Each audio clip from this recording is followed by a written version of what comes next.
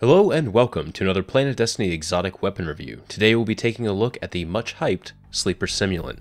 To get this weapon you had to collect some Dark Age fusion rifles found randomly in the world, and then investigate a strange beacon coming from the Warmind. I've already put out videos going over the quest process on the channel, and a link to those are in the description. At the end of this chain of events, you get the Sleeper Simulant, an exotic heavy fusion rifle. Before we get into the actual review, let's go over the perks. Unfortunately, as of writing this review, Sleeper Simulant has not become unclassified in our database, so we don't know the exact numbers on stats. So when I speak about aim assistance, I'm only talking from experience. So the first perk that is always active is Sleeper Simulant. It allows the weapon's laser to over-penetrate enemies and ricochet once on hard surfaces. This is a pretty fun perk, but it isn't entirely useful. I think it's mainly there just so the weapon feels right. I'm shooting a giant laser cannon. I want it to over-penetrate targets.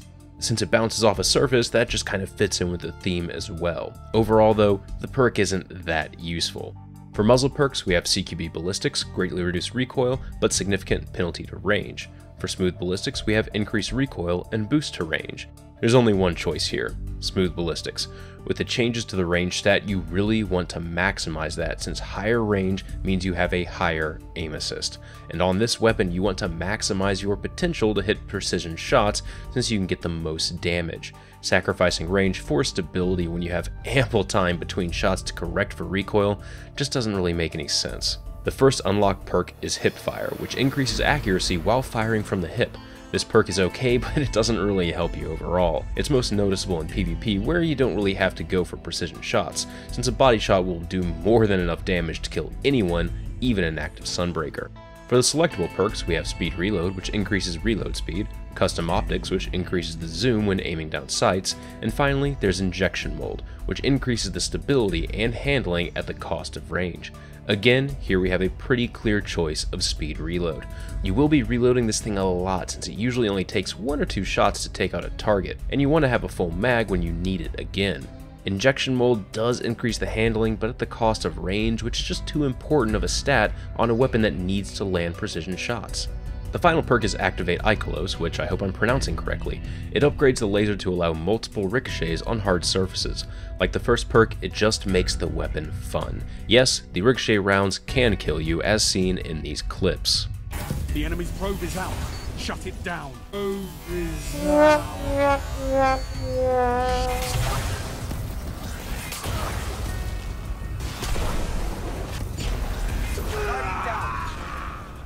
I really don't mind this though, because I think it's hilarious. However, the ricochet rounds are incredibly unreliable and will rarely hit anything. I've seriously hit myself with a ricochet round more than I have hit targets.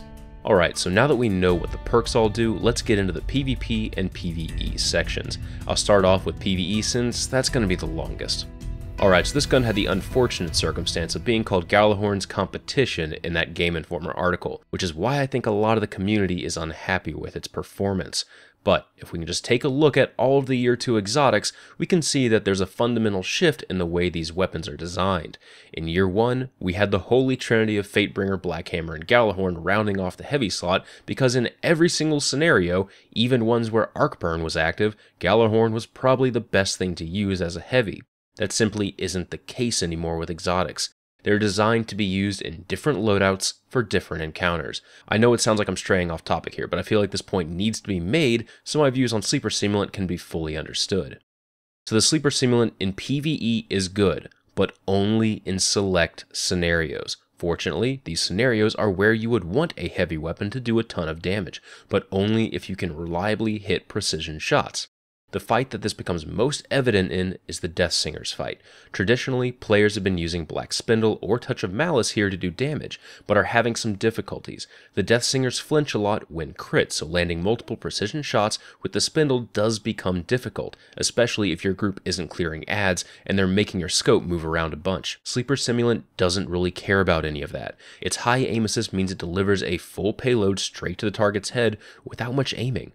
However, the Death Singers is probably the only fight that it's abundantly clear that the Sleeper Simulant does well. The War Priest is debatable, but having a full fire team with the gun will lead to some serious damage done, provided everyone switches to snipers to make up for the low magazine size. Golgoroth is out of the question for Sleeper Simulant though. Black Spindle reigns supreme because it's just too easy to crit Golgoroth for your entire ammo reserves. Special ammo is also a lot more prevalent than heavy ammo, which makes Black Spindle even better for doing damage in that particular fight. Outside of the raid, Sleeper Simulant is again going to be situational. The main argument against using it is that Black Spindle will do more damage. And that pretty much holds true, but only if you land every single precision shot.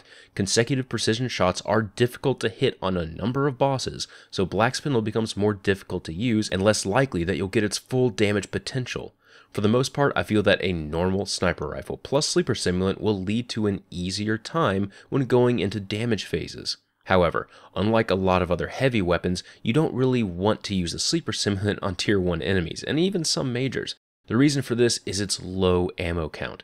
You're only holding 7 rounds, and as of this review, fusion rifle ammo perks do not increase it. The only way to get more shots is to be a warlock with the Alchemist Raiment, or use year 1 armor with the heavy ammo increase on it, but that really isn't viable since that decreases your light level.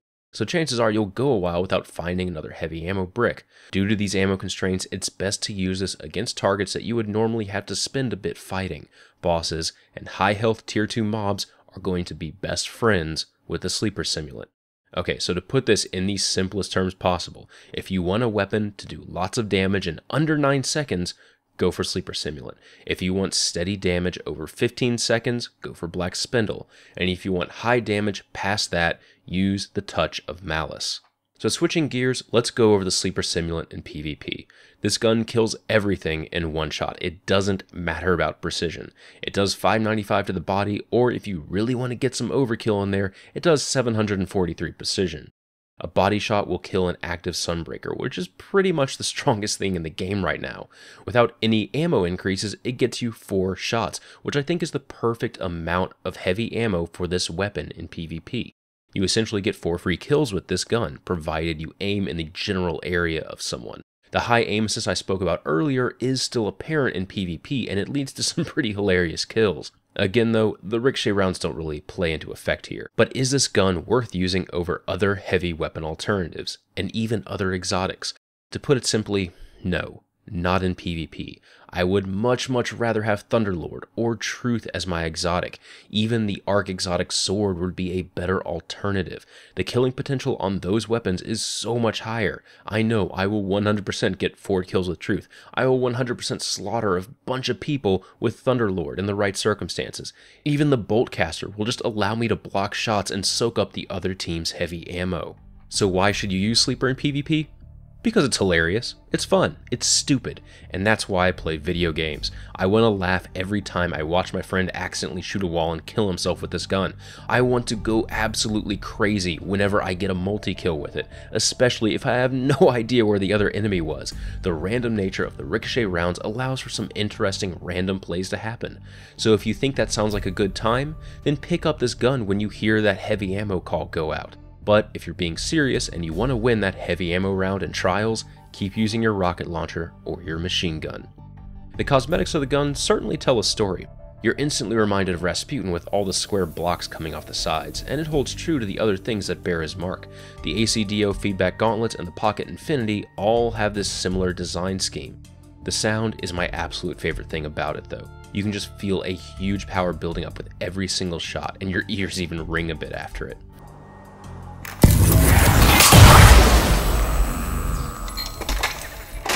Overall, Sleeper Simulant is a good weapon in certain situations. By no means should you use this as your go-to heavy weapon. Swords are going to be better in fights where you know you can get away with slashing the boss and not getting crushed. Black Spindle is still going to be better for Golgoroth. Simulant can work itself into a lot of loadouts though. The only real true disappointing thing about the weapon that we have now is that it doesn't really change much from when you initially get it to when it's fully upgraded. It suffers from the No Land Beyond syndrome there. Sure, you can ricochet the rounds more, but they don't have any extra aim assistance on them, so they're going to be either a light show for you and your enemies, or a death when one comes whizzing back into your face. The only thing you really get from upgrading this gun is some more range and reload speed. It could use more ammo as well. I think having 9 total shots would be the perfect amount. It seems like you're just starting to have fun with the gun before it sadly runs out of ammo. In PvP, I'd stick with using a rocket or machine gun since the kill potential with those is just so much higher.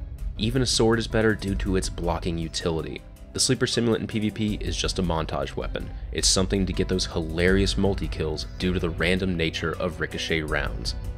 And one final thing. The description of this gun has caused a lot of debate amongst the community. It reads, Subroutine Ikelos, status equals complete. Midnight Exigent, status equals still in progress. Many think that this last part means that there is more to come from the weapon and it maybe isn't in its final form yet. I'm going to dispel those theories right now. Midnight Exigent in layman's terms is the way Rasputin refers to the darkness and the Guardians' war against it. In the description, he is simply stating that he has made this gun for us, and that's the subroutine Ikelos being complete, and that we are still fighting the darkness, that's Midnight Exigent. I am absolutely 100% certain that there is nothing else coming from this weapon in terms of upgrades, so let's put that idea to rest, please.